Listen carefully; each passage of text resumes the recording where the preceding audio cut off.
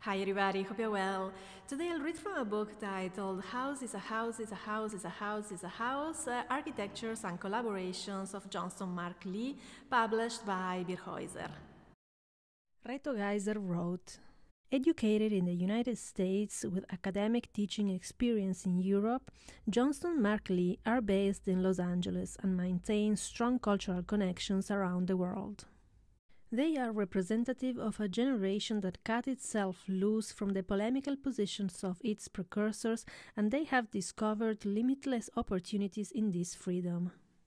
Unconcerned with disciplinary ideologies and with the ways in which others would position their practice within them, Johnston Marklee are committed to making a direct and tangible contribution to the built environment.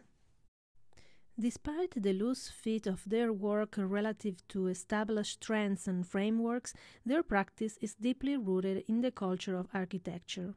Through the re-evaluation of modernist dogma and the contamination of known idioms with alien forms and sensibilities, their work operates between divergent poles both within and outside of architecture. By embracing this middle ground as its own category, Sharon Johnston and Marklee have succeeded in creating a paradoxical identity. They are at home between the high and the low, the present and the past, the contextual and the autonomous.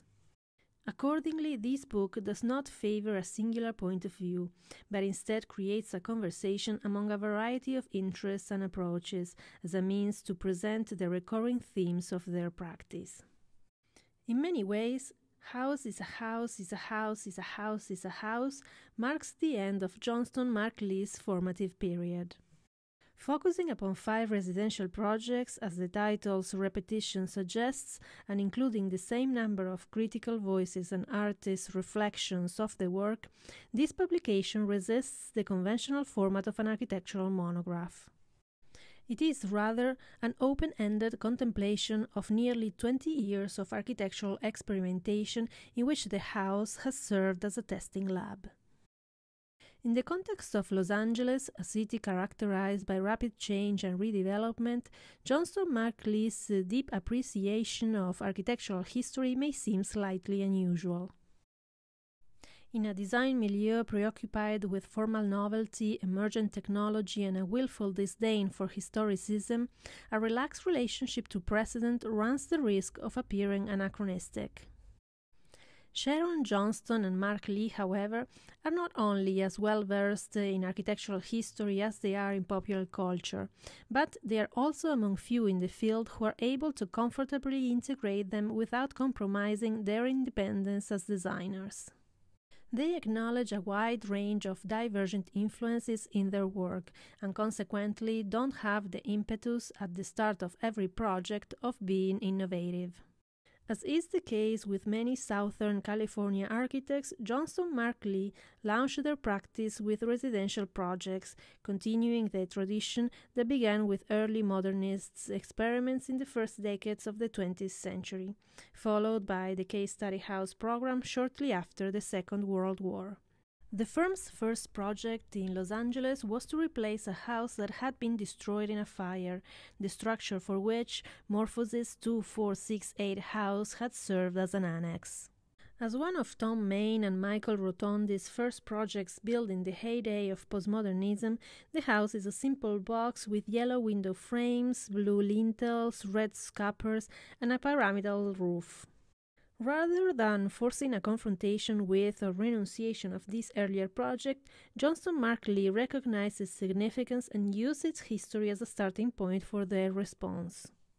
Through the strategic placement of windows to create a dynamically unbalanced composition and the use of highly saturated colors for interior spaces contrasted by a muted gray exterior, Johnston Marklee depart from the Platonic geometry, symbolic elements, and primary colors of the existing structure, and they thereby challenge its iconic character. By reflecting the existing context conceptually rather than figuratively, Johnston Marklee enlists close formal observation informed by historical knowledge to create a distinctive and contemporary architectural response. Architectural representation not only informed the conception of this project, but it also significantly influenced its public reception. In House for Sale, a series of photographs commissioned by the architects to document the sale house, the photographer Livia Corona alludes to the role of architectural imagery and especially the theatricality of the project's postmodern heritage. In her photographs, she staged a group of elderly people dressed to match with or contrast the intense color shades of pink, turquoise, and yellow-orange applied to the interior volumes of the house. Deliberately clashing the abstract and neutral shades of white and gray with the lively, oversaturated colors and surreal scenes that unfold within the house, this hyper-aesthetic yet ironic representation of Johnston Marklee's project stresses the reversal of the original scheme and substantiates the amalgamation of past and present in their work. In keeping with today's media-driven world, Johnston Marklee has sustained an ongoing interest in elaborate forms of representation throughout their work. Photographic collaborations such as those presented in this book are evidence of the architect's interest in pushing the limits of architectural representation, while reframing from the prevalent architectural eye candy facilitated by current rendering techniques. Instead, they reappropriate the technique of collage as it was used to shape architectural representation in the early 20th century. Frequently assembled through the composition of historical pictures, these artifacts not only serve as a means to document and disseminate the work, but also provide a cultural historical background for it. This approach has its origins in the design for the Hill House, a project located in Pacific Palisades near a number of well-known mid-century case study houses. In the process of designing it, Johnston Marklee adopted Julius Schulman's iconic nighttime photograph of Case Study House 22 by Pierre Koenig. Rather than adding additional layers of visual information to the photograph, the architects subtracted wide areas from the image of the existing house to represent the building mass of their proposal. By retouching the cantilevered roof and the hovering floor slab, they emphasized the house's relationship to its hillside site and its view of the sprawling city unfolding below. More than a simple means of visual communication, this collage combines a cultural historical model with a contemporary experiment with form to manifest the ambition of the project. By means of visual aggregation, the architects locate architectural history at the core of their work and establish an exchange with protagonists from the past. While Johnston Marklee's collages aren't necessarily unique as images, it is curious to trace how the adjustment of historical precedent is made productive in their work. Similar to the artist John Baldessari's crowd with shape of reason missing, the crisp white geometric surfaces that characterize their projects are redacted from a layered background composed of photographic references and colored paper. Instead of defining their intervention in detail, they leave the architectural object blank. It is liberated from a sense of materiality and scale and alludes to the autonomy of the project. By dematerializing the architectural image of the project through a kind of meta-abstraction, it equally reinforces their predilection for shape and edge over surface and construction. The collages are consequently more than a particular choice of architectural representation. They serve as working images in the design process and as post-facto presentation drawings at once. The source of architectural forms is far less essential to Johnston Marklee than spatial properties and performative qualities.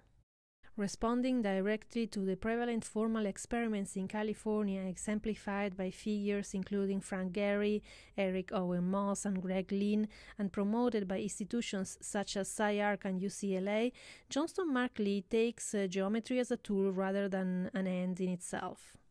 For instance, their fascination with complex curvature is explored more through Boolean operations than it is through parametric computation. While the office takes advantage of contemporary computational practice, their projects could also have been designed with traditional representational means. Deliberately distancing themselves from the computation-centered parametric school, Johnston Marklee approached geometry in a somewhat archaic fashion that uses aesthetic reduction and crudeness as the foundation for a formal vocabulary that has driven the practice over the course of the last 2 decades. The book was designed in Houston by Noemi Mollet and Reto Geiser and printed in Germany by Birkhäuser. Ask for it at your local bookstore. Thank you very much for watching this video and see you in the next one. Bye.